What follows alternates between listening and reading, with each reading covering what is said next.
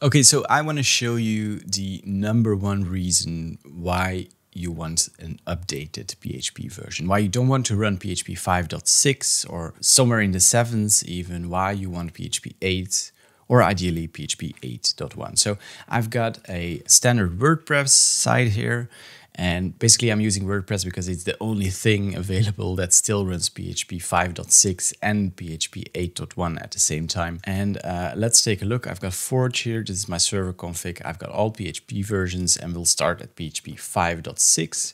And just to prove that it's 5.6, and this is my WordPress backend 5.6 here, okay? And so let's benchmark it. This is a tool that sends a number of requests and times everything. I'm going to send 100 requests, 5 concurrent requests, and we're going to just visit the homepage here. And note that I won't be logged in when doing these benchmarks because this is a different session. So let's go. And we're done. As you can see, it put out lots of information here. And what we're most interested about is these two metrics. And so this is the amount of requests that my website can handle per second. And of course, it correlates to time per request, which is the time a user has to wait for one single request to finish. So as you can see, more than 2.5 seconds here, and almost 2 requests per second for a standard WordPress installation on PHP 5.6. And this is running on a DigitalOcean droplet. So now let's update to PHP 7.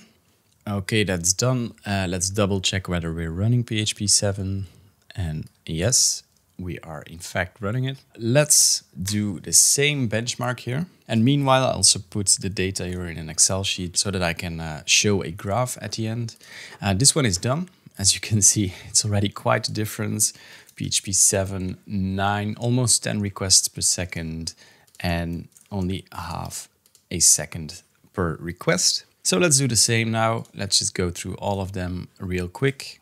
And we're done. And as you can see, I've added the chart here. For the time per request, you want the value to be as low as possible, and requests per second, you want the value to be as high as possible. Of course, there are some small differences depending on how much iterations you use for your benchmark. And this is just running on a server. There might be some delay in some occasions, but it doesn't really matter. We're interested in the relative change.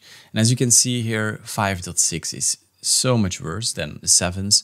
But as you can see, there's a big difference still between 7.3 and 7.4. And that's because there were a lot of performance improvements in 7.4 and 8.1 added some performance improvements as well. As you can see, it's worth staying up to date with PHP versions. If you don't want to do it for the awesome new syntax, then at least do it for performance because your website visitors will actually be very thankful for that.